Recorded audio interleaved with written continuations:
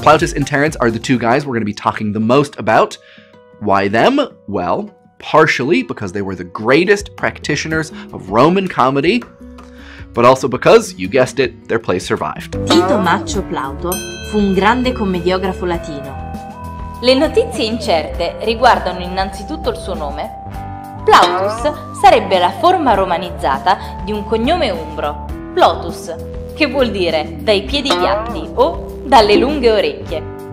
Maccio, invece, potrebbe essere una derivazione da Maccus, il nome di un personaggio tipico della farsa popolare italica, la Tellana. Plauto, come quasi tutti i letterati latini, non era di origine romana, però, al contrario di molti di questi, non proveniva nemmeno da un'area ellenizzata. Infatti, era nato a Sarsina, sull'Appennino tosco-emiliano. Andiamo sulla sua vita.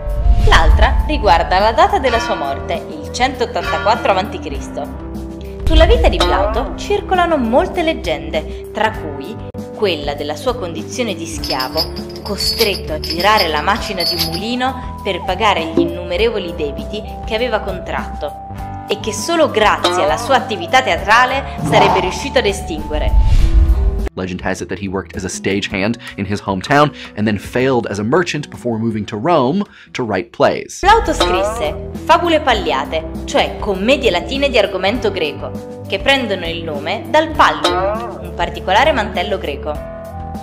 Le commedie di Plauto furono scritte usando la contaminatio, tecnica che consiste nell'inserimento in una commedia di pezzi tratti da altre commedie, e la emulatio, operazione culturale che porta a considerare i modelli greci come punto di partenza, ma aspira a superarli.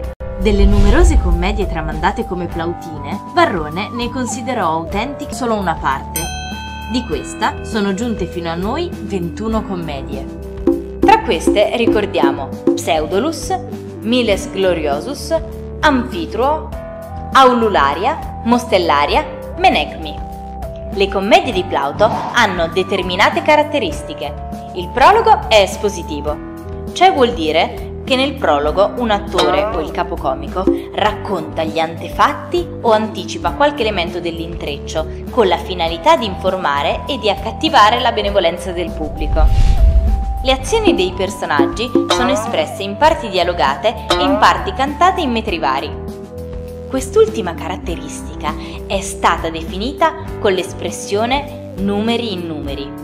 Plautus's plays are rambunctious comedies about middle-class people and their slaves. You could even call them musicals because from the meter they're written in, we know that at least half of each play was sung. He was a big influence on medieval and Renaissance writers. Molière was a fan, and we'll see that Shakespeare borrowed most of the comedy of errors from him. When he died in 184 BCE, he apparently wrote his own epitaph, "After Plautus died, comedy mourns. The stage is deserted, and then laughter, mirth, and jest all wept in company."